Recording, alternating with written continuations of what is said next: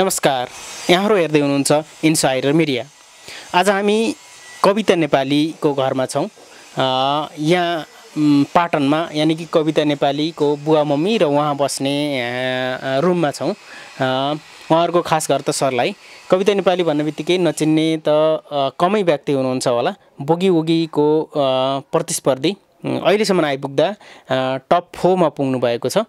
यहाँ आज हामी उहाँको बुवा मम्मीसँग खास गरेर के कसरी यहाँसम्म आइपुग्नु भयो र उहाँका जीवनका विभिन्न यथार्थ वस्तुस्थितिको बारेमा केही कुराकानी गर्न गइरहेका छौँ। आउनुहोस् उहाँहरूसँगको कुराकानी अगाडि बढाउँ। नमस्कार बुवा मम्मी दुवैजनालाई। नमस्कार। अलि मम्मी बिरामी हुनुहुँदो रहेछ, के भयो? त्यही हात दुखेको छ हल्का आज। कहिलेदेखि भएको? यो त अस्ति नै पहिल्यै नानी जानेदेखि नै भएको हो। अनि आज झन् अलिक दुखेछ। बुवालाई चाहिँ कस्तो छ? मलाई ठिकै छ। ठिकै छ। कविता नेपाली अहिले त चौथोमा आइसकेको छन्। जित्छन् होला जस्तो लाग्छ कि लाग्दैन? अब त्यो चाहिँ कस्तो भनेदेखि अब उसले जित्ने र नजित्ने चाहिँ अब सारा दर्शकहरूको हातमा हुन्छ होइन। अब हामी बुढाबुढीले मात्रै जिताउँ भनेर त अब सक्दैन हामीले होइन। उसको प्रतिभा पनि हेरेर अब दर्शकहरूले चाहिँ भोटिङ गरेर त्यहाँसम्म पुर्याइदिनु भएको छ। अझै पनि माथि पुर्याइदिनु होला भन्ने अनुरोध गर्छु म सबैलाई, विदेशमा बस्ने सुदेशमा बस्ने दाजुभाइ दिदीबहिनीहरू सबैलाई। यहाँ यसरी बस्नु भएको रहेछ, कति समय भयो यसरी? हामीले यहाँ टिन लगाएको यो एउटा सानो रुममा बसेको देख्यौँ होइन। एकदमै सिम्पल भएर बस्नु भएको छ। कति समय भयो बसेको यहाँ? म चाहिँ यहाँ बस्नुभन्दा पहिला चाहिँ म उतापट्टि पल्लोपट्टि ठाउँमा बस्ने। यहाँ बसेको म भयो करिब 10 वर्ष जति भयो यहाँ बसेको। यहाँभन्दा पहिला चाहिँ 10 वर्षभन्दा पहिला चाहिँ उता बस्नुहुन्थ्यो। के कति भाडाहरू तिर्नुहुन्छ यहाँ? अहिले 4000 छ। हजुर 4000 चाहिँ के अरू केही हो कि यहाँहरू आएर बनाउनु भएको हो कि अरूले भाडामा दिएको? होइन, यो घरबेटले नि भाडामा दिएको। हजुर घरबेटले नि भाडामा दिएको। अब यसो 2-4 जना पाहुना पातहरू आउँदाखेरि पनि बस्नुलाई गाह्रो हुन्छ। के गर्ने, यस्तै हो। अलिकति आमाले सुनाइदिनुहोस् न कविताको बारेमा। सानो छँदा कविता कस्तो थिइन्, के कस्तो गर्थिन् होइन, त्यो कुराहरू सुनाइदिनुहोस्। के अब खासै नानी त्यस्तो केही कुरा त गर्दैन थियो। पढ्थ्यो राम्ररी, पढ्ने सबै कुरो राम्रै थियो। पढ्ने बस्ने खाने के अरे ज्ञानी थियो होइन। कतिको दुःख भयो त यहाँहरूले कविता जन्माइसकेपछि? दुःख त अब के भन्नु होइन। दुःख त दुःखै अब भनेर नि के साध्य कसलाई मात्रै भन्नु। दुःख त लास्टै दुःख। अब के भनेको अलिकति छोटकरीमा बताइदिनुहोस् न के कस्तो भएको थियो होइन, कसरी पालपोस गर्नुभयो भन्ने कुराहरू। अब त्यही हो, बाबाको ज्याम काम थियो। अब आमा बाउ दुईजना त्यही ज्याम काम गरेर अब हुर्कायो बढायो। दुःख त्यही त्यो। अब के दुःखै त हो नि। के दुःखै भयो। सर्लाहीतिर त गएनन् होइन त नानु? गएन, पछि एकचोटि नागरिकता बनाउनु गएको थियो। अनि पहिला त यहीँ हो। अब यहीँ जन्मेको नानी अनि यहीँ बसेको। दुःख सुखले त्यहाँसम्म बनाइ पुग्यो। अहिले यो जुन टप 4 मा पुगेको छन्, कतिको चर्चा भएको छ जस्तो लाग्छ त कविता नानीको? चर्चा भएको छ अरे भन्छ। अब हामीलाई त अब यो चर्चा भएको नभएको केही थाहा पनि हुन्न होइन। अब त्यो टिभीमा आउँदाखेरि चाहिँ हेरिन्छौँ। अब हामी अनपढहरूलाई चर्चा र सर्चा भन्ने कुरो केही पनि थाहा छैन खासै गरी भने चाहिँ। त्यही बिहिबार र शुक्रबार टिभीमा आउँछ भन्ने चाहिँ त्यो मात्रै थाहा छ।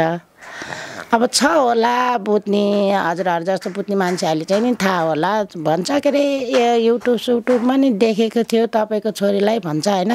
अनि होला भन्छु म।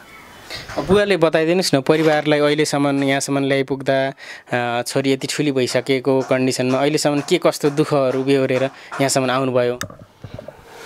दुःख त अब भनेर के साध्य। अब दुःख त भनेर साध्य छैन। दुःखै हो, अहिलेसम्म नि दुःखै हो होइन। दुःख भयो भन्दैमा मान्छे आत्तिने चाहिँ हुँदैन होइन। दुःख पऱ्यो भन्दैमा मान्छे आत्तिनु हुँदैन, सुख पायो भन्दैमा आत्तिनु पनि हुँदैन। यही हो। अब दुःख सुख भनेको आउँछ जान्छ, आउँछ जान्छ। त्यस्तै हो अब के गर्ने। हामीले यहाँ बसाइ हेर्दाखेरि पनि एकदमै सामान्य बसाइ लाग्यो। जस्तो कविताका कति साथीहरू होलान् राम्रो राम्रो मतलब अलि राम्रो स्ट्यान्डर्डमा बस्ने खालका साथीहरू होलान्।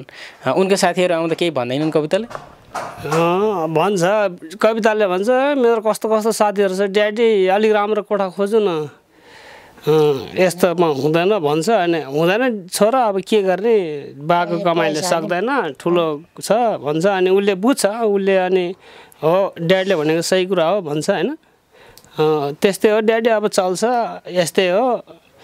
अब म ठुलो भएर पैसा कमाउँछु पैसा कमाएपछि अनि ठुलो राम्रो कोठामा बस्नु ल ड्याडी भन्थ्यो क्या त्यसले। अनि हुन्छ हुन्छ ल तिमी राम्रो बाटोमा हिँड पैसा कमाऊ अनि ड्याडी मम्मीलाई पाल भन्दै म जिस्केर नानीलाई। अनि हाँस्थ्यो कि त्यो पनि। कविता डान्सर नभएको भए के बन्लिन् जस्तो लाग्थ्यो त? जस्तो अरू क्षेत्रमा कतातिर छोरीलाई इङ्गेज गराउँदा राम्रो हुन्थ्यो भन्ने यहाँहरूको योजना? अब हाम्रो बुढाबुढीको चाहिँ कस्तो भनेदेखि बच्चा चाहिँ नबिग्रियोस् होइन। अरूको जस्तो अब मैले धेरै ठाउँमा देखाएको छु बाटोतिर म यसो हेर्छु काम गर्दाखेरि पनि ठुल्ठुलै साहुहरूको पनि न पैसाले मातेको हो न के भएको होइन। अब बाबाले भनेको पनि नमान्ने आफ्नो आफ्नो तरिकामा हिँड्ने। कति त अब मोटरसाइकल लिएरै मैले कति ठाउँ त लडेकै देखाएको छु। सानो सानो अब मोटरसाइकल अठाउनु ऊ भएको छैन मोटरसाइकल के अरे मोटरसाइकलभन्दा ठुलो के अरे सानो मान्छे अब त्यत्रो मोटरसाइकलमा चढेर हुँ पारेर सात लिन गरेर हिँडिदिन्छ है।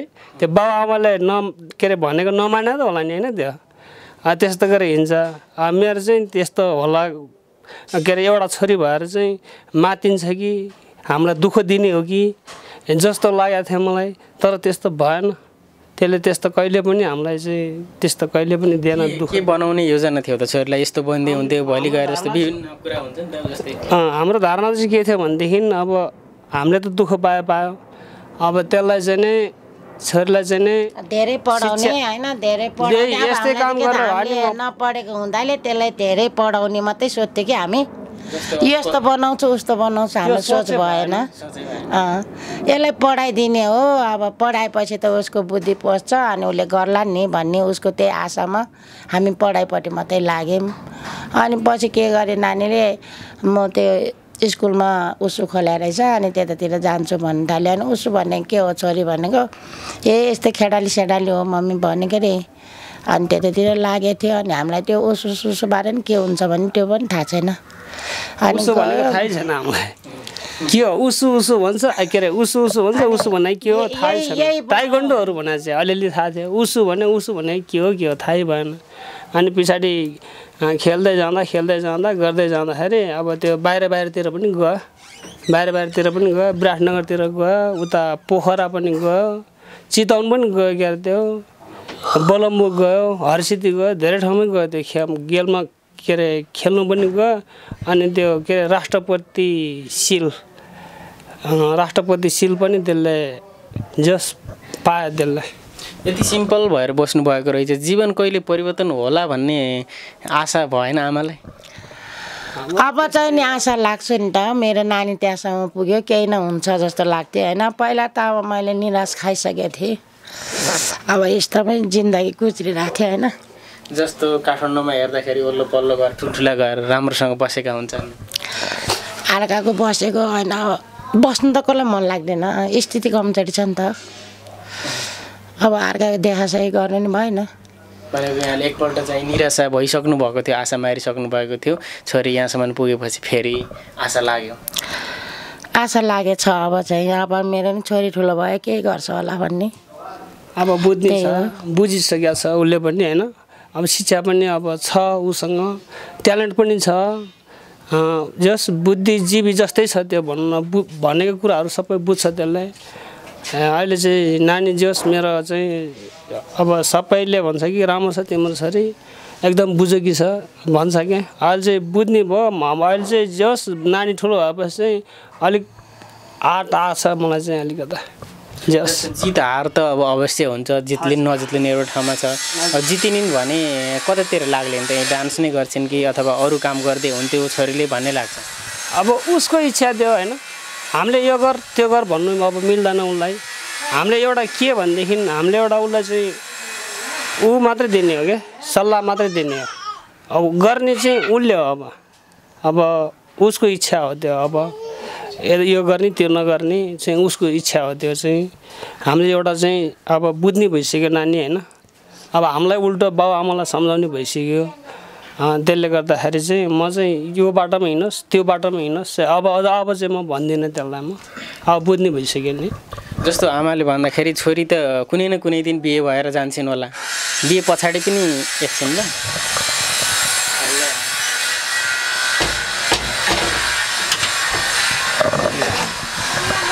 जस्तो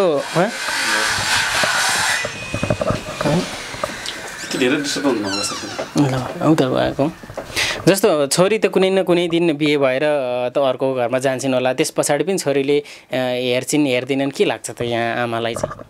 मलाई चाहिँ 100% हेर्छ जस्तो लाग्छ। अच्छा है, छोरी एकदमै राम्रो छ।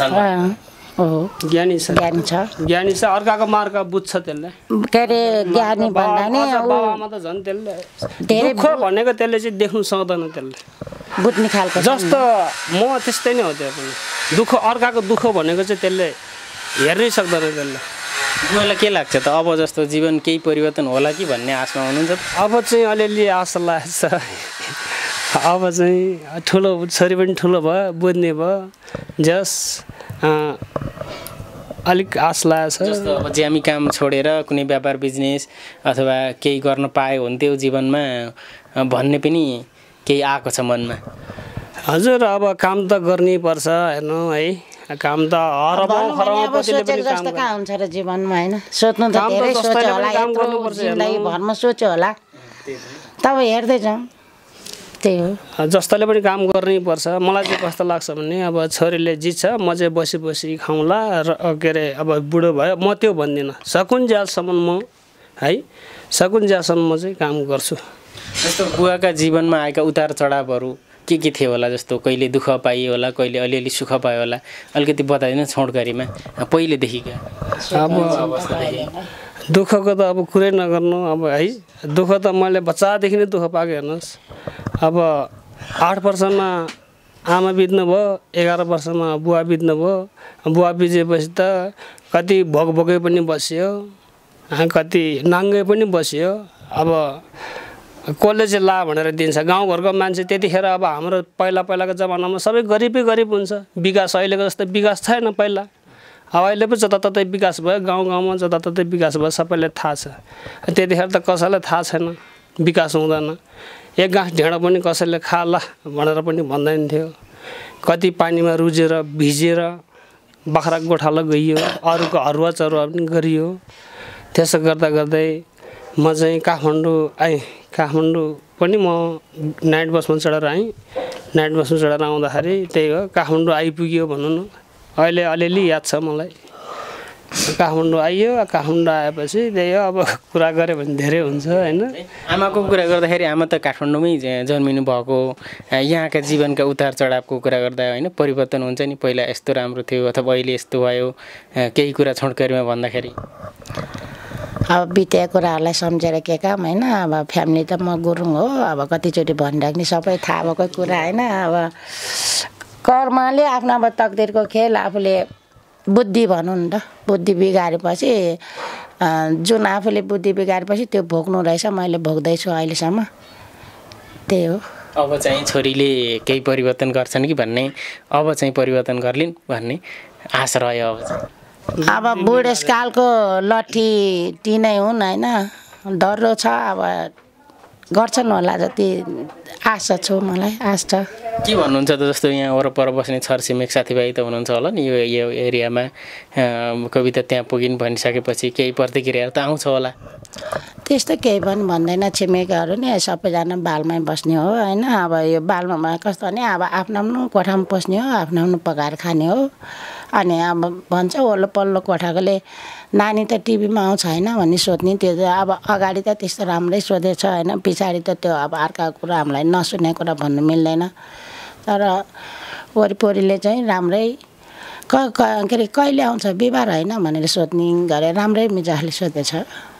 भनेपछि अब के भन्न चाहनुहुन्छ जस्तो अब विभिन्न व्यक्तिहरू हुनुहुन्छ कवितालाई मन पराउने भोट गर्न चाहने होइन विभिन्न व्यक्तिहरूले डान्स एकदमै मन पराउनु भएको छ उहाँहरूलाई चाहिँ के भन्नुहुन्छ अब सबै दर्शकबिनहरूलाई भन्छु म अब कवितालाई मन पराइदिनु भएको छ सबैले मन नपराइदिनु भयो भए त्यो ठाउँमा कविता आइपुग्ने पनि थिएन सबै दर्शकहरूले मन पराइदिनु भएको भएरै कविता त्यो ठाउँमा आइपुगेको हो र कवितालाई फेरि पनि हजुरहरू सबैले विदेशमा बस्ने दाजुभाइ दिदीबहिनीहरूले नेपालमा बस्ने दाजुभाइ दिदीबहिनीहरूले सबैले फेरि पनि कवितालाई भोट गरिदिनु होला 02 उसको कोड नम्बर हो 3522 लेखेर के अरे टाइप गरेर उसलाई भोट गरिदिनु होला भन्छु म सबैलाई अनुरोध गर्छु म आमाले के भन्नुहुन्छ त भन्नुहोस् न म नि त्यही हो अब यहाँसम्म यहाँहरूले यहाँसम्म ल्याइदिनु भयो धेरै धन्यवाद होइन आउने दिनहरूमा नि ल्याइदिनु गरिदिनु हुन्छ भन्ने धेरै आशा राखेको छु मैले भोट गरिदिनुहोस् अनि कविताको नम्बर त्यही हो बाबाले भन्नु भइहाल्यो अझ भन्ने हवस् हामीसँग कुरा गर्नुभयो यति एकदमै दुःखको अवस्थामा बस्नुभएको रहेछ हामी पनि चाहन्छौँ यहाँहरूको जीवन चाहिँ छिटै परिवर्तन होस् होइन छिटै राम्रो होस् हाम्रो पनि शुभकामना छ हजुर धन्यवाद हस्